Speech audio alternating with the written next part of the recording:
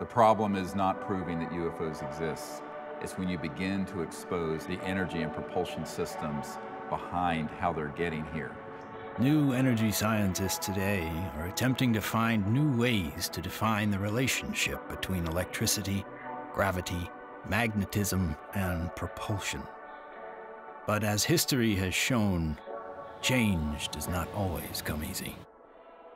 These sciences have been around for decades. They have been ruthlessly kept secret because of the kleptocracy of what I call the petrofascists, the people who are hell-bent on maintaining the power of a centralized petrodollar, oil, gas, coal system.